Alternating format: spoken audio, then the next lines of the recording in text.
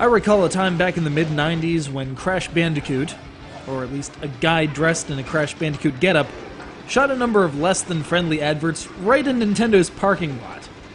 At the time, said marsupial was synonymous with Sony's upstart platform. How strange was it then, just 5 years later, to see said marsupial on the GameCube in the Wrath of Cortex? Nothing in this industry is set in stone.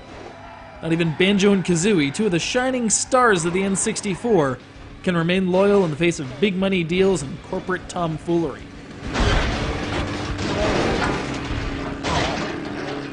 And thus Rare turned the tomfoolery back on itself, crafting an alarmingly postmodern reinterpretation of the hallowed Collectathon. Our heroes are depicted, having taken the decades since their creation rather harshly, having succumbed to morbid obesity at the hands of pizza and video games. Can you blame them? Anyway, this same witch from their old games comes back to torment them, and just as they're about to get into a scrum, this dude shows up looking like a self-important game of Pong. He introduces himself as the Lord of Games, and proceeds to regulate by pitting the opponents in a race to collect crap.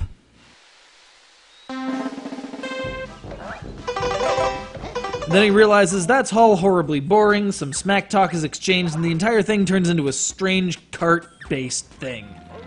It's the kind of thing some cynical webcomic artist would come up with, but this actually happened. Scrap everything, take away all the shiny moves, give them a truck or a helicopter, or heck, let them build their own craft. It's freedom!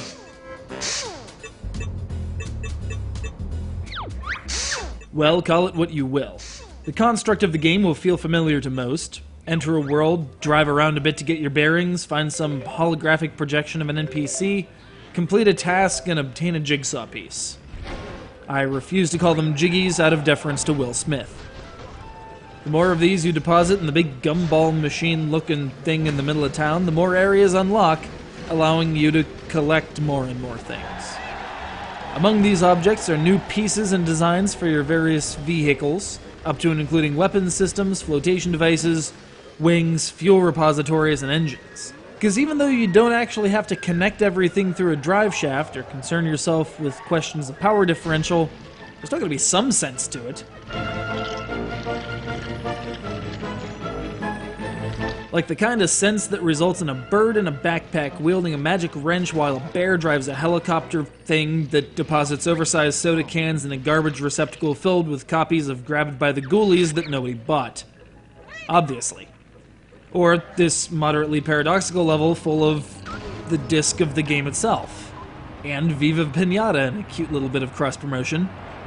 However, no amount of sly winks and backhanded references can compensate for the fact that while the platforming physics are comfortable enough, the actual handling of these craft leaves much to be desired.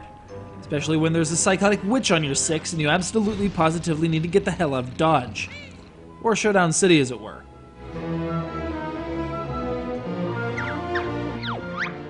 Nuts and Bolts doesn't really get down to its namesake, as some might have hoped for in the HD debut of a couple long dormant superstars. But as the game invites you during one of its many and lengthy loading screens, if you want the fun divorced from the rather bolted-on driving mechanics, go buy the original on Xbox Live. It's a rather cynical take, but isn't that what you people like? Unabashed cynicism? I thought so.